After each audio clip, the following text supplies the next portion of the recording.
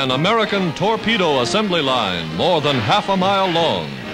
Another interesting example of how plants in the United States have converted to war.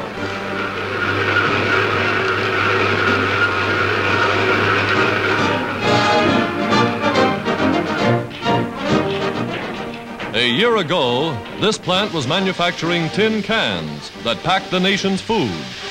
Now they make tin fish, as United States Navy men call torpedoes, deadliest weapons of the war.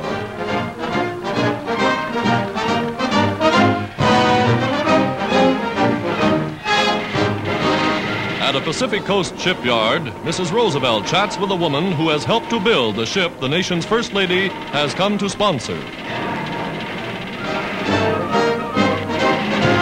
The first aircraft carrier to be launched from the yard of Henry Kaiser. Now geared for mass production, America's miracle shipbuilder promises to deliver 6 carriers a month. New weapons for the Navy's ever-growing fleet.